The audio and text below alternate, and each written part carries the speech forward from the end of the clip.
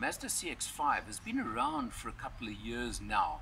Did have a facelift about 2-3 years ago where they sharpened up the nose a little bit, made the grille a little bit bigger and more substantial. You can see a lot of chrome work over here, and you get the nice daytime running lights and of course projection LED headlights. Items like that were added. But, and I'm going to emphasize this, it has been around for a couple of years. But what is interesting is it still sells well, and it still won its category recently at the Cars.co Awards in the medium SUV category, and that's important because it still is so highly rated. You've of course got your typical body cladding around the wheel arches along the bottom of the doors that you can expect from an SUV, and really neat 19-inch mag wheels on this particular model, because this is what Mazda are calling the Carbon Edition. And I'll talk a lot more about that just now. But I must tell you that I really think this color is so unusual, so different. Mazda call it polymetal gray. Don't know what the name means, but it doesn't matter. It just really stands out very nicely, and I think is a very good looking color. I'll open the back door for you over here, and as I said, considering it is a medium SUV, you can see it's got lots of space in the rear. Carbon Edition gives you leather with suede seating, which is really nice. You've got aircon vents for the back, good point over there, and you've got Isofix, of course, fittings for the rear seats for child seats, which again, nice feature. Plenty of legroom in the back seat. Of course, the driver's seat is set for myself, and you can see headroom aplenty. Another interesting little feature as you come towards the back of the car over here is it's a pretty broad C-pillar over here. But this little chrome trim over here may seem insubstantial, but it stood out to me, and I thought it actually makes quite a difference again on the looks of the car. You come around to the rear, and you've got what's becoming quite distinctive Mazda rear tail lights with a rounded light over there, and then the section into, of course, the rear hatch. Neat, looks good, etc. You pop open the boot, and on this model, of course, it's got the, shall I call it, hands-free. But also, interestingly, I find this interesting. Mazda is one of the few that gives you a luggage flap that you can see really lifts up with the hatch, attaches to the hatch, and gives you easy access without having to fiddle, etc., and gives you a boot of about 380 liters in this format. Of course, you can tumble rear seats, you can see two sections and the middle section, etc. So you've got all those sort of features over there as well, and you've got your space saver rear seat, spare wheel over here under the boot board. And as Mazda are doing these days, because again, an extra on the Carbon Edition is the upgraded Bose sound system, and there's your amplifiers, etc., for the sound system to give you upgraded sound, hidden in the spare wheel very neatly over there. Press button, close boot,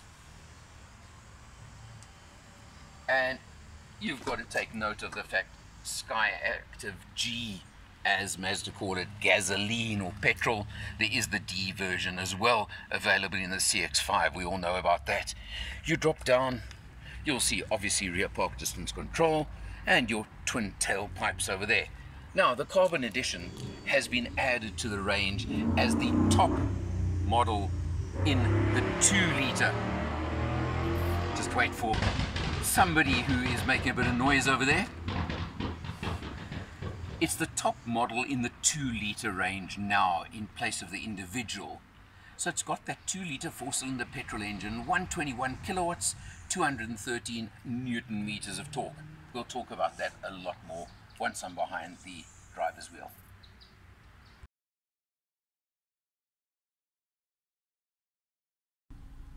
Starting off from the driver's seat, we're actually looking over there at the heads-up display in front of me, which you can see just shows speed at the moment, but it also does have a nice feature, which is your blind spot warning, which shows in your side mirrors, also shows on there. So you get a double warning just to know that there's cars before you change lanes, etc. Good one there, Mazda. Then you come down, of course, to the dashboard, and let's have a look at a few facts here. And I want to just tell you, this car is so new, it arrived with a total of 38 kilometers traveled. It's now on 396. You can see we've done 357 kilometers on this test so far. Bit of freeway, bit of town, a good mix. So this is a fair figure to expect for any driver. And you can see 8 liters per 100 so far. I'm sure that'll get better as the car ages slightly. You come across, of course, you've got lots of extra features, and this, again, I'm going to repeat, is because of the carbon edition.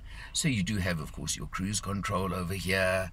You've got all your other buttons on the steering wheel over there. You get 6 airbags. I'm going to mention a lot. You got, of course, lane departure warning, which you can switch off over there if you really want to. The middle one over there, it does show, of course, in the center of the dash when you're busy over there and when you're on the road. So it's got that feature as well. You also get electric adjustment on both the driver's and passenger seats.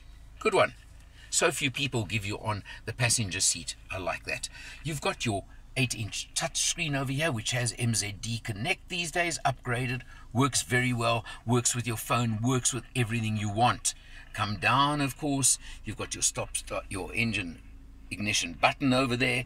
I don't have to tell you. You've got dual zone climate control over there. I showed you vents in the back seat. You come down over here and you've got your 6-speed automatic gearbox. Normal torque converter. You've got a sport button as well. Avoid. That's all I'll say. I've said this before about the Mazdas, and especially the 2-liter ones, that I find it just holds the revs too high and kind of screams at you a little bit when you put it into sport mode. It's easy. Just avoid it. Simple. Unless you really want it. Of course, now coming up to the dashboard overall, you have a look, and you know it's got the Mazda now, and as they keep going up market, it's got the slightly soft touch feel to it. It's got the carbon effect over here. It's got, of course, stitching, and you'll see even on the door panels you've got lots of stitching, etc. So it's certainly, as Mazda keeps saying, they're moving premium and it's heading in the right direction. You come back to the center console over here, and of course you've got the scroller for the touch screen. You can just use the scroller if you want, and you've got the home buttons, etc. Full navigation on this one, so good on that too, Mazda. I do like that. That's an instant mute for the sound or for the radio if you're answering calls or doing something. Again, a nice one. And you've of course got your electronic parking brake and an auto hold function as well if you want it. So all the features you would expect. And you've got 2 USBs and a 12-volt inside the center console over there. Wouldn't mind USB in the back seat as well, Mazda, if you want this as a family vehicle. But that's a little point, I suppose. I'm not going to say too much about it. Let's rather leave it. But what I do want to discuss is that engine. I mentioned the 2-liter 4-cylinder. It's been around a long time. It's certainly a pretty efficient engine, and it's pretty good. But Mazda, you spoiled your own party with a new CX-30. And I'm going to say that because, quite honestly, in the move towards premium, the CX-30, yes, is brand new. I mentioned at the beginning of this video, the CX-5 is getting a bit older. And I can feel the upward movement, that progression from the two, which unfairly to the CX-5, I'll say it honestly, made me compare the two. But I don't want to say more than that, because if you're looking for the bigger, slightly more spacious, lot more room in the back seat in particular, well, then the CX-5 definitely comes back into it, doesn't it? And we all know it holds the road well. You've got Skyactiv technology on the suspension. You've got all of the in the engine as well. So you've got all of the Mazda features, and it certainly does handle nicely for a medium SUV. But it is lacking that little bit, I would say, an overtaking response in particular. And that's the area where probably most people will feel it the most. But it certainly is a great, relaxed, comfortable drive. The features that have been added to the Carbon Edition, I've mentioned some of them already. I'll mention a few more, like the Bose sound system, like the leather and suede upholstery, the blind spot warning, rear traffic warning, cross traffic warning, the reverse camera, etc. All those features obviously make up the Carbon Edition and give it that extra premium touch to it and the extra features. So what will it cost you? Well, as we're in it right now, $565,800. very market competitive. There are so many competitors, it would be too many to mention, but you know who they are, and you know if you're in this category, you need to check them all out. But Mazda still should be on shortlists of most people in this category. And never ever forget Mazda's 3-year unlimited mileage warranty and service plan. They make such a big difference. Overall, the quality is there. Mazda, yes, you say you want to be a premium manufacturer. You're certainly moving in the right direction. You're looking for a car in this category? Check this one out. You owe it to yourself.